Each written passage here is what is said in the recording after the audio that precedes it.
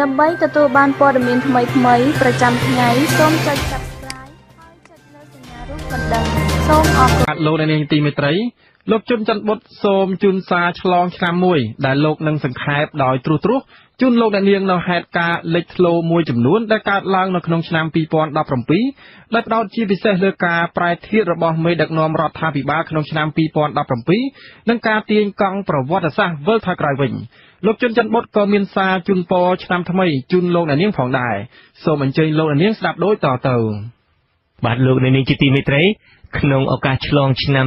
2017 ចូលឆ្នាំ 2018 នេះខ្ញុំបាទតាំងនាមអ្នកធ្វើការនៅអាស៊ីសេរីសូមថ្លែងអំណរគុណដល់លោកស្រីអ្នកនាងកញ្ញាទាំងអស់ដែលបានគាំទ្រនិងបន្តគាំទ្រលើកទឹកចិត្តព្រមទាំងតែងតែមានភក្ដីភាពដល់ការផ្សាយរបស់យើងខ្ញុំឆ្នាំ 2017 គឺជាដំណាក់កាលពិសេសមួយរបស់អាស៊ីសេរីផងនិងជាឆ្នាំដែលមានព្រឹត្តិការណ៍លេចធ្លោមួយចំនួននៅក្នុងប្រទេសកម្ពុជាដែលអាចនឹងចាត់ទុកក្នុងប្រវត្តិសាស្ត្រផងមកដល់ឆ្នាំ 2017 វិទ្យុអាស៊ីសេរីផ្នែកភាសាខ្មែរមានអាយុ20ឆ្នាំគត់យើងមានមោទនភាពណាស់ដែលបានចូលរួមចំណែកក្នុងបេសកកម្មផ្តល់ព័ត៌មានពិតនិងមានប្រយោជន៍ដល់ប្រជាពលរដ្ឋខ្មែរក្នុងរយៈពេល20ឆ្នាំកន្លងទៅនេះប្រិយមិត្តដែលជាអ្នកតាមដានការផ្សាយរបស់យើងតែងរំលឹកប្រាប់យើងជានិច្ចថារាល់ការផ្សាយរបស់យើងធ្វើឲ្យគាត់ទទួលបាននូវព័ត៌មានដែលមិនក្រឡៃមិនមួលបង្កាច់ហើយថែមទាំងទទួលបាននូវចំណេះដឹងផ្សេងៗនិងបង្កើនការស្វែងយល់ផ្នែកសិទ្ធិមនុស្សផ្នែកច្បាប់និងប្រជាធិបតេយ្យជាដើមទន្ទឹមនឹងផ្សាយព័ត៌មានផ្ទាល់យើងក៏បានចូលរួមចំណែកក្នុងការជួយជំរុញវិស័យផ្សព្វផ្សាយព័ត៌មានឯករាជ្យនៅកម្ពុជាដោយប្រយោលតាមរយៈការផ្តល់ជាគំរូក្នុងការផលិតព័ត៌មាននិងកម្មវិធីនានាព្រមទាំងការបណ្ដុះបណ្ដាលរយៈពេលខ្លីៗមួយចំនួនផងអ្នកទាំងឡាយដែលធ្លាប់ឆ្លងកាត់ការងារនៅអាស៊ីសេរីត្រូវបានស្ថាប័នព័ត៌មានទាំងរដ្ឋនិងឯកជនផ្ដល់តម្លៃនិងការទុកចិត្តដោយប្រគល់នីតិដឹកនាំសំខាន់ៗក្នុងស្ថាប័នព័ត៌មាននានាប្រសិនបើពួកគាត់យល់ព្រមទៅធ្វើការនៅទីនោះឆ្នាំ 2017 នេះក៏ជាដំណាក់កាលមួយដែលអាស៊ីសេរីផ្នែកភាសាខ្មែរត្រូវឆ្លងកាត់នូវការផ្លាស់ប្ដូររបៀបធ្វើការថ្មីមួយដើម្បីធ្វើយ៉ាងណាឲ្យយើងអាចកាត់បន្ថយនូវការដាក់សម្ពាធមកលើស្ថាប័ននិងទៅលើសុវត្ថិភាពផ្ទាល់ខ្លួនរបស់អ្នកយកព័ត៌មានរបស់យើងទោះជាយ៉ាងណាក៏ដោយនៅចុងឆ្នាំ 2017 នេះអតីតនាយកព័ត៌មានអាស៊ីសេរីពីររូបគឺលោកអ៊ួនឈិននិងលោកយាងសុធិរិនត្រូវបានអាជ្ញាធរចាប់ឃុំខ្លួនឲ្យព្រាត់ប្រាសប្រពន្ធកូនសាច់ញាតិយ៉ាងអយុត្តិធម៌ជាទីបំផុតអស់រយៈពេលជាង1ខែហើយដែលពួកគេទាំងពីរត្រូវបានឃុំខ្លួននិងទទួលរងការចោទប្រកាន់ពីបទប្រគល់ឲ្យរដ្ឋបរទេសនៅព័ត៌មានដែលអាចជាប់ទោសពី7ទៅ15ឆ្នាំយើងចាត់ទុកការចាប់ខ្លួននេះគឺជាការគំរាមកំហែងដ៏ធំធេងមួយដល់អ្នកទាំងពីរនិងអ្នកសារព័ត៌មានដទៃទៀតដែលបំពេញវិជ្ជាជីវៈឯករាជ្យការចាប់ខ្លួនដោយផ្អែកលើការចោទប្រកាន់មូលបង្កាច់និងការបង្ខំជំរិតឲ្យផ្ដាល់ចម្លើយដែលអាជ្ញាធរចង់បានវាជាការរំលោភបំពានយ៉ាងកម្រោលទៅលើសិទ្ធិមនុស្សហើយវាជាការអនុវត្តផ្ទុយទៅនឹងច្បាប់ជាតិអន្តរជាតិព្រមទាំងសិទ្ធិសញ្ញាអន្តរជាតិដែលរដ្ឋាភិបាលបានទទួលស្គាល់លោកយាងសុធិរិននិងលោកអ៊ុនឈិនធ្លាប់បានបំពេញការងារដោយប្រកាន់ខ្ជាប់នៅវិជ្ជាជីវៈជាអ្នកសារព័ត៌មានឯករាជ្យក្នុងបេសកកម្មស្វែងរកព័ត៌មានពិតពេលខ្លះពួកគាត់ហ៊ានប្រថុយប្រថាននឹងគ្រោះថ្នាក់ដាក់ជីវិតធ្វើជាដើមទុនដើម្បីលាតត្រដាងនៅអំពើពុករលួយការកាប់បំផ្លាញព្រៃឈើខុសច្បាប់ការបណ្តេញចេញដោយបង្ខំការសូកប៉ាន់វិវាទការងារនិងការរំលោភសិទ្ធិមនុស្សជាដើមយើងទាំងអស់គ្នាព្រួយបារម្ភយ៉ាងខ្លាំងអំពីសុវត្ថិភាពរបស់លោកទាំងពីរពួកយើងពិតជាពិបាកមើលយើងពិបាកទប់ទឹកភ្នែកណាស់នៅពេលដែលយើងឃើញអតីតសហការីដ៏ល្អរបស់យើងពីររូបត្រូវគេដាក់ខ្នោះដៃបណ្ដាលដោយអក្រិតជនយើងសង្ឃឹមថាលោកទាំងពីរនឹងទទួលបានយុត្តិធម៌និងមានសេរីភាពឡើងវិញនៅឆ្នាំ 2018 នេះលោកអ្នកនាងជាទីមេត្រីក្នុងឆ្នាំ 2017 នេះប្រជាជាតិកម្ពុជាទាំងមូលក៏បានធ្វើជាសាក្សីនៅព្រឹត្តិការណ៍ជាប្រវត្តិសាស្ត្រមួយចំនួនដែលអាចជះឥទ្ធិពលដល់សង្គមជាតិទាំងមូលនៅឆ្នាំខាងមុខនិងដល់មនុស្សស្រកក្រោយ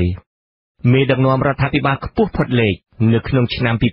2017 បានប្រែធៀបខ្លួនឯងនិងបានបង្វិលកង់ប្រវត្តិសាស្ត្រឲ្យថយក្រោយវិញច្រើនដំណាក់កាល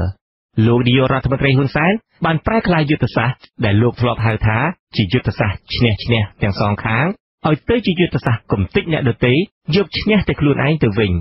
លោកប្រើប្រាស់គ្រប់មធ្យោបាយទោះសាហាវឃោឃៅឬស្មោករោគយ៉ាងណាក្តី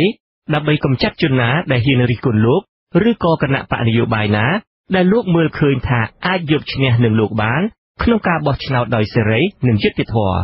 កាលពីខែមករាឆ្នាំ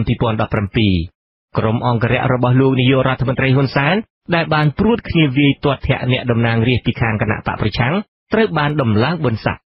មួយខែក្រោយមកអ្នកដែលរិះគន់លោកគឺលោកកឹមសុខត្រូវបានអាជ្ញាធរចាប់ដាក់ពន្ធនាគារនៅក្នុងខែកុម្ភៈដដែលលោកហ៊ុនសែនបានបញ្ជាឲ្យកែប្រែច្បាប់អំពីគណៈបកនយោបាយដើម្បីឲ្យតុលាការកំពូលអាចរំលាយគណៈបកនយោបាយចោលនិងរារាំងដៃគូនយោបាយមិនឲ្យចូលប្រឡូកក្នុងឆាកនយោបាយបាននៅមុនការបោះឆ្នោតក្រុមប្រឹក្សាឃុំសង្កាត់នៅខែមិថុនាលោកនាយករដ្ឋមន្ត្រីហ៊ុនសែននិងក្រុមមន្ត្រីរបស់លោកគំរាមវាយបំបាក់ធ្មេញនិងសម្លាប់អ្នកទាំងឡាយណាដែលហ៊ានងើបតតាំងនឹងភាពមិនប្រក្រតីណាមួយក្រោយការបោះឆ្នោតពេលតែបោះឆ្នោតចាញ់គឺបងចាញ់ទេគឺចេញមកព្រមព្រៀងទៀមទាលោកទៀមទានេះបាក់បែកមិនឡើយលោកនេះមិនទុកទេប្រាប់ហើយនៅក្រៅការបោះឆ្នោតឃុំសង្កាត់ដែលលទ្ធផលបានធ្វើឲ្យលោកហ៊ុនសែនព្រួយបារម្ភលោកក៏ចាប់ផ្ដើមព្រមានគណៈបកប្រឆាំងឲ្យត្រៀមក្តារមឈូសនិងប្រកាសបិទបន្ទប់ស្ថានភាពដែលបានជួយតាមដានការបោះឆ្នោតជាដើមនៅខែសីហាលោកបញ្ជាឲ្យចាប់ខ្លួនអ្នកនយោបាយដែលលោកធ្លាប់ទិញយកមកប្រើអស់ថ្លៃមួយរូបគឺលោកញឹកប៊ុនឆៃអ្វីត្បិតតែការចាប់ខ្លួននេះពីដំបូងឡើយគឺមកពីលោកខឹងនិងលោកញឹកប៊ុនឆៃពីការសង្ស័យថាបានទូរស័ព្ទទៅចូលដៃចូលជើងជាមួយគណៈបកសង្គ្រោះជាតិក៏ដោយក៏ទីបំផុតតុលាការតេឡេរបស់លោកហ៊ុនសែនបែរជារកឃើញបទចោទពីការផលិតគ្រឿងញៀនតាំងពីជាង10ឆ្នាំមុនដើម្បីដាក់គុកលោកទៅវិញនៅខែសីហានោះដែររដ្ឋាភិបាលលោកហ៊ុនសែនចេញបញ្ជាបិទវិទ្យុ FM ក្នុងស្រុកជាង20ស្ថានីយ៍ដែលផ្សាយបន្តកម្មវិធីវិទ្យុឯករាជ្យមួយចំនួនរួមទាំងកម្មវិធីរបស់អាស៊ីសេរីផងមិនត្រឹមតែខ្លាចការពិតដែលផ្សាយចេញពីស្ថាប័នព័ត៌មានឯករាជ្យប៉ុណ្ណោះទេលោកហ៊ុនសែនមិនអាចប្រឈមមុខនឹងមេដឹកនាំគណៈបកប្រឆាំងដែលកំពុងតែកើនប្រជាប្រិយភាពនោះតទៅទៀតបានឡើយបន្ទាប់ពីបិទសម្លេងឯករាជ្យបានរួចហើយនៅដើមខែកញ្ញាលោកហ៊ុនសែនបញ្ជាឲ្យចាប់ខ្លួនលោកកឹមសុខាទាំងកណ្ដាលអាត្រាតភ្លាមៗនោះលោកហ៊ុនសែននិងបកពួកសម្រេចកាត់ទោសលោកកឹមសុខាមុនតុលាការតេឡេរបស់លោករួចនាំគ្នាហៅលោកកឹមសុខាពេញមាត់ថាជាជនក្បត់ជាតិនៅខែកញ្ញាដដែលក្រោមការគៀបសង្កត់គ្រប់រូបភាពពីសំណាក់អាជ្ញាធរអាស៊ីសេរីបង្ខំចិត្តបិទការិយាល័យរបស់ខ្លួននៅភ្នំពេញនិងរំសាយអ្នករាយការណ៍ព័ត៌មានទាំងអស់នៅក្នុងស្រុកទោះជាយ៉ាងនេះក្តីកាលពីថ្ងៃទី14ខែវិច្ឆិកាអតីតអ្នករាយការណ៍ព័ត៌មានអាស៊ីសេរី2រូបត្រូវបានអាជ្ញាធរចាប់ខ្លួន2ថ្ងៃក្រោយមកគឺនៅថ្ងៃទី16ខែវិច្ឆិកាតុលាការកំពូលក៏សម្រេចរំលាយគណៈបកសង្គ្រោះជាតិចោលតាមការចង្អុលបង្ហាញពីលោកហ៊ុនសែនការប្រើប្រាស់តុលាការដើម្បីរំលាយគណៈបកសង្គ្រោះជាតិចោលនេះធ្វើឡើងបន្ទាប់ពីការប្រើល្បិចខ្ចីដៃមន្ត្រីគណៈបកនេះឲ្យរំលាយគណៈបកខ្លួនឯងដោយដែលលោកហ៊ុនសែនធ្លាប់បានធ្វើកន្លងទៅជាមួយគណៈបកដទៃតាមយុទ្ធសាស្ត្រទិញតាក់ទាញរួមនឹងការគំរាមកំហែងមន្ត្រីនៃគណៈបកសង្គ្រោះជាតិទាំងនោះឲ្យមកចុះចូលនឹងលោកមិនបានសម្រេចការរំលាយគណៈបកប្រឆាំងដ៏ធំជាងគេមួយនៅក្នុងប្រទេសនេះបានទាញកម្ពុជាឲ្យវិលទៅរកការកាន់អំណាចផ្ដាច់ការដោយបកតែមួយទោះបីជាលោកហ៊ុនសែនប្រឹងប្រែងប្រោះព្រំស្ដោះផ្លុំគណៈបកហ៊ុនស៊ិនពេជ្រឲ្យងើបអង្គុយលើកៅអីរបស់គណៈបកសង្គ្រោះជាតិបានក្តីក៏លោកហ៊ុនសែនមិនអាចធ្វើឲ្យមជ្ឈដ្ឋានជាតិនិងអន្តរជាតិទទួលស្គាល់ថាគណៈបកនេះអាចក្លាយជាគណៈបកប្រឆាំងជំនួសគណៈបកសង្គ្រោះជាតិបានឡើយ3ថ្ងៃក្រោយការរំលាយគណៈបកសង្គ្រោះជាតិលោកហ៊ុនសែនបានធ្វើឲ្យពលរដ្ឋខ្មែរនិងពិភពលោកភ្ញាក់ផ្អើលជាថ្មីម្ដងទៀតថ្លែងក្នុងយុទ្ធនាការឃោសនារកសម្លេងឆ្នោតមុនការកំណត់និងក្នុងពិធីលួងចិត្តកម្មករប្រចាំសប្តាហ៍របស់លោកកាលពីថ្ងៃទី19ខែវិច្ឆិកាលោកហ៊ុនសែនថ្លែងថាលោកស្ដាយណាស់ដោយមិនបានសម្លាប់ក្រុមបាតកោដែលធ្វើបាតកម្មរកយុត្តិធម៌នៃសម្លេងឆ្នោតកាលពីឆ្នាំ2013លោកថាលោកទើបទទួលដំណឹងថាបាតកោទាំងនោះប៉ុនប៉ងផ្ដួលរំលំរដ្ឋាភិបាលលោកតាមរយៈសកម្មភាពមួយដែលលោកហ៊ុនសែនផាត់ក្រែមថែមម្សៅលាបពណ៌ឲ្យទៅជាអ្វីដែលលោកប្រសិទ្ធនាមថាបដិវត្តពណ៌របស់ក្រុមក្បត់ជាតិខ្ញុំបម្រើបរទេសបើខ្ញុំដឹងរឿងហ្នឹងតាំងពីនោះប្រហែលជាដើមចុងឆ្នាំ2013និងដើមឆ្នាំ2014គឺពួកនេះងាប់អស់ហើយបើខ្ញុំឃើញពីពេលនោះណាអ្នកទាំងនេះងាប់តាំងពីនោះពេលនេះជាពេលបនខ្មោចពួកនោះទៀតស្ដាយសំណាងដែលខ្ញុំអត់បានមើលឃ្លីបនេះបើសិនបានមើលឃ្លីបនេះ ngay để kia bậc ca nó mà man mong cái cứ quay sự cục vô mà ăn hen tục ai này nơi thư phải pháp bố với chỗ đó làm nạc ca mùi slap ấy năng chỗ đó làm nạc ca mùi slap vô kê bậc ca sẵn kriêm bình tì ấy đào dọc lên bạc đi vọt bó có bọt chiết không ca công tịch cùประกวด នឹង ជន ស្លូត្រង់ នៅ ចុង ឆ្នាំ 2017 នេះ លោក ហ៊ុន សែន ហាក់ បាន ប្រោះ ឲ្យ រស់ ឡើង វិញ នៅ យុទ្ធសាស្ត្រ សម្លាប់ មនុស្ស នៃ របប ខ្មែរ ក្រហម ដែល លោក ធ្លាប់ មាន ឈ្មោះ ថា ជា អ្នក កំទេច ចោល ជា ចុង ក្រោយ ការ ដែល មេ ខ្មែរ ក្រហម អាច បញ្ជា ឲ្យ ទាហាន កង ឆ្លប់ និង កម្មាភិបាល របស់ ខ្លួន សម្លាប់ មនុស្ស ដែល ឥត រើស មុខ បាន ព្រោះ ពួក គេ បាន យក លេស ចោទ ជន ស្លូត្រង់ ទាំង នោះ ថា ជា ពួក ប្រតិកិរិយា ជា ជន ក្បត់ ជាតិ ជា កិញ្ច សម្ងាត់ របស់ បរទេស ជា ដើម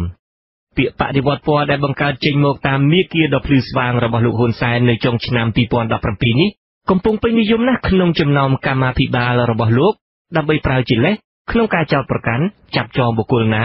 ឬក្រុមណាដែលហ៊ានទាមទារយុត្តិធម៌សង្គមនិងអ្នកទាំងឡាយណាដែលហ៊ានងើបតតាំងនឹងការជិះជាន់រំលោភបំពានសិទ្ធិសេរីភាពពីសំណាក់អាជ្ញាធរគេហៅដំណាក់កាលទាំង12 13នៃបដិវត្តពណ៌យើងឃើញនោះគឺការទប់ស្កាត់កុំឲ្យកើតមានបដិវត្តពណ៌នៅកម្ពុជាយើងគិតមើលសិតតែហេតុការណ៍ដែលកើតមកដែលរុញឲ្យទៅជាបដិវត្តពណ៌ទោះដោយតម្លៃណាក៏ដោយមិនត្រូវឲ្យមានបដិវត្តពណ៌នៅកម្ពុជាទេមិនអនុញ្ញាតឲ្យមានបដិវត្តពណ៌កើតនៅក្នុងប្រជាជាតិអាចារ្យកម្ពុជាយើងជាដាច់ខាតយើងវាយបំបាក់ឆ្អឹងក្រងកាត់ក្បាលនិងរំលាយដងខ្លួននៃអង្គការព្រាវកម្មនៃអង្គការបដិវត្តពណ៌ប្រសិនបើពាក្យបដិវត្តពណ៌នេះត្រូវលោកហ៊ុនសែននិងបកពួករបស់លោកយកទៅប្រើនៅឆ្នាំ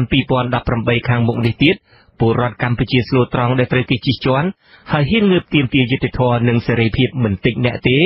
ដែលនឹងត្រូវលោកហ៊ុនសែននិងដៃជើងរបស់លោកចាប់យកទៅធ្វើបាបបើទោះជាយ៉ាងណាក៏ដោយចុះក្នុងឱកាសឆ្លងចូលឆ្នាំថ្មីឆ្នាំសកល 2018 នេះខ្ញុំបាទសូមប្រសិទ្ធពរជ័យបវរសួស្តីដល់ពលរដ្ឋខ្មែរទាំងប្រុសស្រីគ្រប់ស្រទាប់វណ្ណៈគ្រប់និន្នាការនយោបាយរួមទាំងលោកនាយករដ្ឋមន្ត្រីនិងក្រុមគ្រួសារលោកផងសូមឲ្យឆ្នាំសកលថ្មីនេះផ្ដល់ជូនលោកស្រីអ្នកនាងកញ្ញានៅថាមពលថ្មីគំនិតថ្មីទស្សនវិស័យថ្មីដើម្បីទម្លាក់ចោលនូវភាពខុសគ្នាឈប់ចងកម្មចងពៀនឹងខ្មែរគ្នាឯងចេះស្គាល់បុណ្យស្គាល់បាបតម្កល់ផលប្រយោជន៍ជាតិជាធំហើយងាកទៅប្រព្រឹត្តនៅអ្វីដែលត្រូវដើម្បីរួមគ្នាកសាងសង្គមជាតិខ្មែរឡើងវិញនិងផ្ដល់សេចក្តីសុខឲ្យកូនខ្មែរគ្រប់រូបក្នុងឆ្នាំថ្មីនេះនិងឆ្នាំខាងមុខទៀតខ្ញុំជុនច័ន្ទបុត្រអាស៊ីសេរី Washington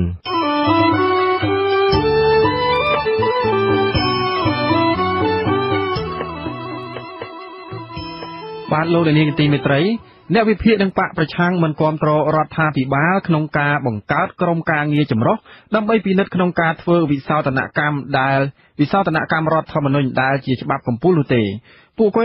កគេចាត់ទុកផែនការវិសោធនកម្មរដ្ឋធម្មនុញ្ញនេះនឹងធ្វើឲ្យតម្លៃរដ្ឋធម្មនុញ្ញធ្លាក់ចុះនិងប៉ះពាល់ដល់ស្ថាប័នព្រះមហាក្សត្រថែមទៀតផង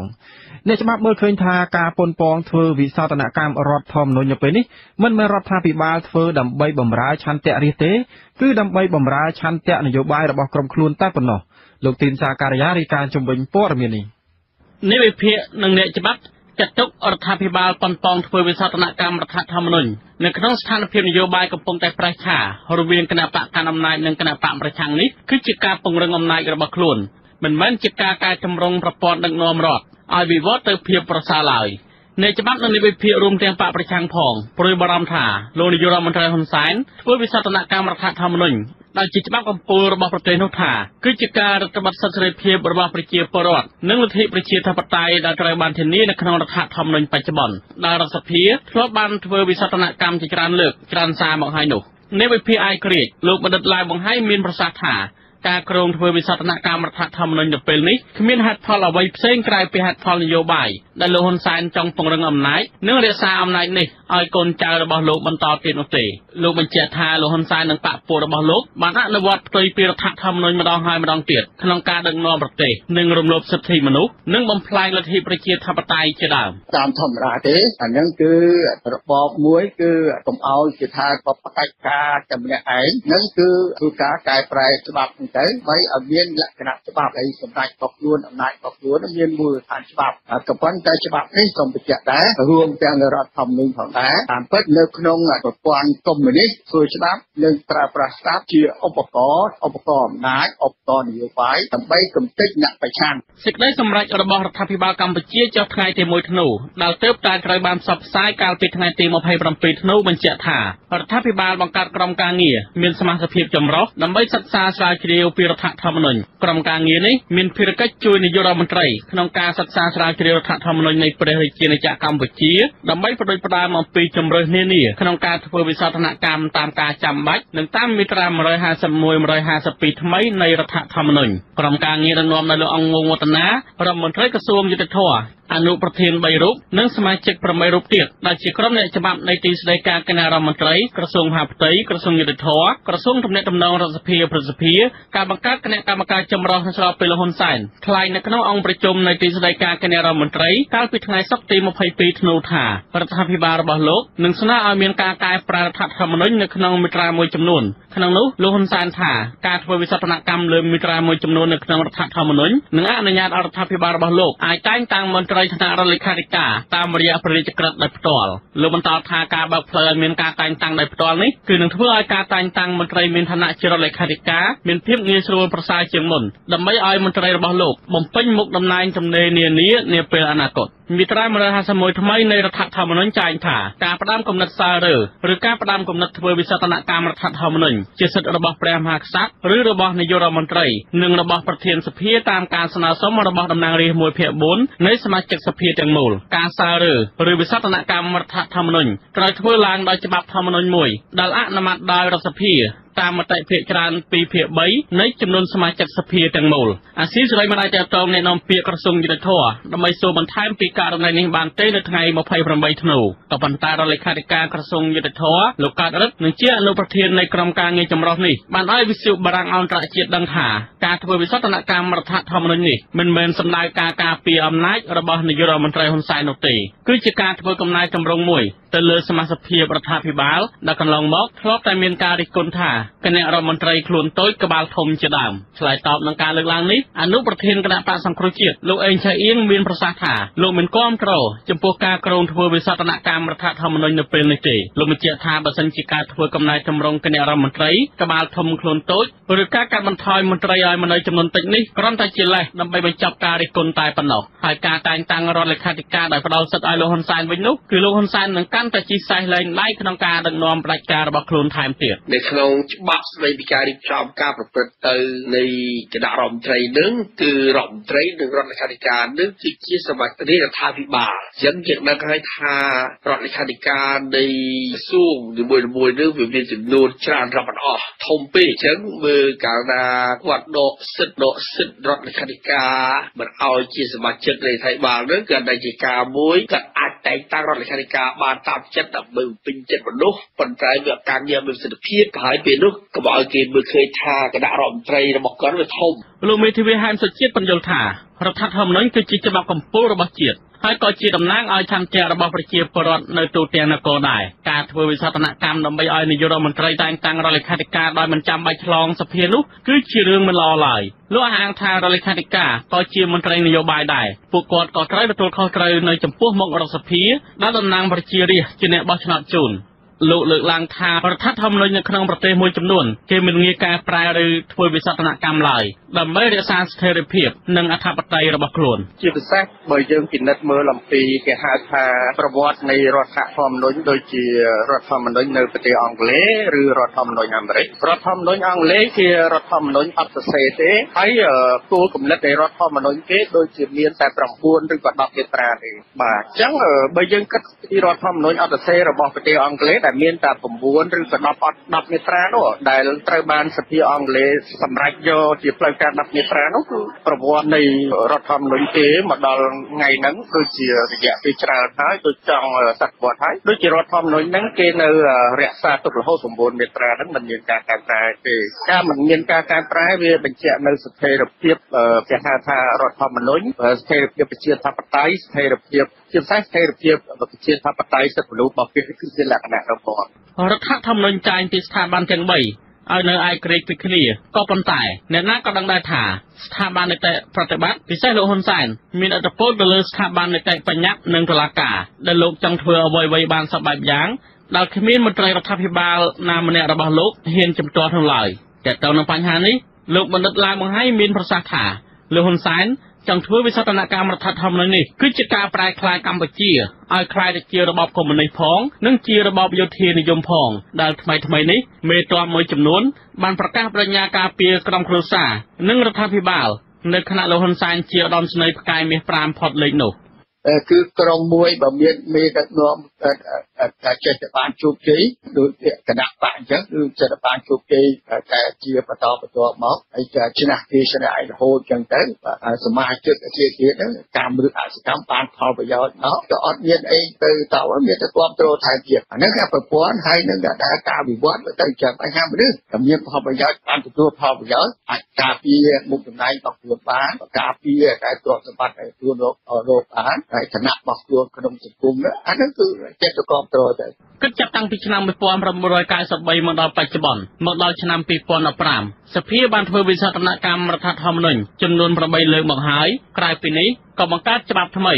និងវិសោធនកម្មច្បាប់មួយចំនួនទៀតដោយខាងរដ្ឋាភិបាលអះអាងថាការបង្កើតច្បាប់និងវិសោធនកម្មរដ្ឋធម្មនុញ្ញនេះគឺដើម្បីពង្រឹងនីតិរដ្ឋនៅក្នុងការគ្រប់គ្រងរដ្ឋរបស់លោកហ៊ុនសែនជាង30ឆ្នាំមកនេះត្រូវបានអ្នកឃ្លាំមើលស្ថានភាពនយោបាយនៅអង្គការឃ្លាំមើលសិទ្ធិមនុស្សអន្តរជាតិ Human Rights Watch លើកឡើងថាជារបបគ្រប់គ្រងមួយពោពេញដោយហិង្សានិងសម្រាប់អ្នកមានមតិផ្ទុយនឹងរដ្ឋាភិបាលហើយពេលខ្លះរដ្ឋាភិបាលប្រើប្រាស់ច្បាប់ទាំងនោះដើម្បីចាប់អ្នករិះគន់របស់ខ្លួនដាក់ពន្ធនាគាររួមមានសកម្មជនដីធ្លីសកម្មជនបរិស្ថានសកម្មជនសិទ្ធិមនុស្សសកម្មជនបកប្រឆាំងតំណាងរាស្ត្រនិងប្រធានបកប្រឆាំងលោកកម្មសខា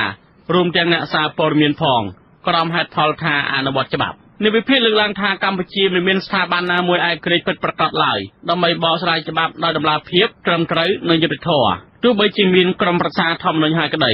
បញ្ហាទាំងនេះទើបធ្វើរដ្ឋាភិបាលធ្វើច្បាប់បានតាមអំពើចិត្តនិងវិសោធនកម្មរដ្ឋធម្មនុញ្ញម្ដងហើយម្ដងទៀតដែលធ្វើឲ្យធ្លាក់ចុះគុណតម្លៃនៃរដ្ឋធម្មនុញ្ញដែលជាច្បាប់កំពូលរបស់រដ្ឋនោះការធ្វើច្បាប់ថ្មីនិងវិសោធនកម្មរដ្ឋធម្មនុញ្ញនេះពេលខ្លះព្រះមហាក្សត្រទ្រង់មានឡាយប្រហោះលេខាដើម្បីទទួលស្គាល់និងដាក់ឲ្យប្រើប្រាស់ទេដោយប្រមុខរដ្ឋស្ដីទីជាអ្នកចុះហត្ថលេខាដាក់ឲ្យប្រើប្រាស់ច្បាប់ទាំងនោះដោយព្រះមហាក្សត្រព្រះអង្គយាងទៅក្រៅប្រទេសដែលគេមើលឃើញថាជាការកិច្ចវេះជាដើមខ្ញុំទីនសាការីយ៉ាអាស៊ីសេរីពីរដ្ឋធានី Washington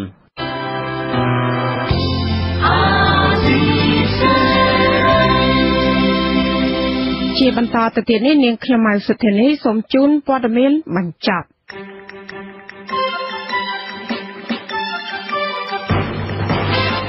សាលាដំបងរាជធានីភ្នំពេញប្រកាសសាលក្រមបង្គាប់ឲ្យលោកសំរងស៊ីសងថ្លៃជំងឺចិត្តជូនលោកហ៊ុនសែនចំនួនទឹកប្រាក់$1 លានអាមេរិកក្នុងសំណុំរឿងបរិហាកេរមួយដែលលោកសំរងស៊ីបានចោទលោកហ៊ុនសែនថាបានសូកប៉ាន់កញ្ញាភីសវណ្ណថាចំនួន$1 លានអាមេរិកដើម្បីវាយប្រហារគណៈបកប្រឆាំងមេធាវីការពារក្តីលោកសំរងស៊ីថានឹងពិចារណាជាមួយកូនក្តីដើម្បីប្តឹងសាលាតូប្រឆាំងនឹងការសម្រេចនេះចាកម្មករជាង400នាក់នៅព្រឹកថ្ងៃសុក្រនេះបានបន្តការតវ៉ាដើម្បីឲ្យតែកែរោងចក្រការវ័នអាប់ផារ៉ែលបើកប្រាក់ឈ្នួលឲ្យពួកគាត់ថាប៉ះសិនបើមិនបានទទួលដំណោះស្រាយក្រុមកម្មករនឹងស្នើទៅលោកហ៊ុនសែនឲ្យជួយអន្តរាគមន៍ដល់ពួកគេពីព្រោះថាករណីនៅរោងចក្រនេះគ្មានអ្នកណាអាចដោះស្រាយបានឡើយនៅឯខេត្តបន្ទាយមានជ័យនៅវិញប្រជាប្រដ្ឋប្រមាណជា20នាក់តំណាងឲ្យ33គ្រួសារដែលរស់នៅអមផ្លូវរថភ្លើងនៅក្រុងប៉ោយប៉ែតនៅព្រឹកថ្ងៃសុក្រនេះបាននាំគ្នាដាក់ញត្តិទៅសាលាក្រុងដើម្បីទាមទារឲ្យអភិបាលក្រុងដែលឡើងកាន់តំណែងថ្មីជួយដោះស្រាយសំណងផលប៉ះពាល់ពីគម្រោងអភិវឌ្ឍផ្លូវពួកគាត់មានជំនឿថាអភិបាលក្រុងថ្មីអាចនឹងជួយដោះស្រាយជូនពួកគាត់បានប្រសើរជាងអភិបាលក្រុងចាស់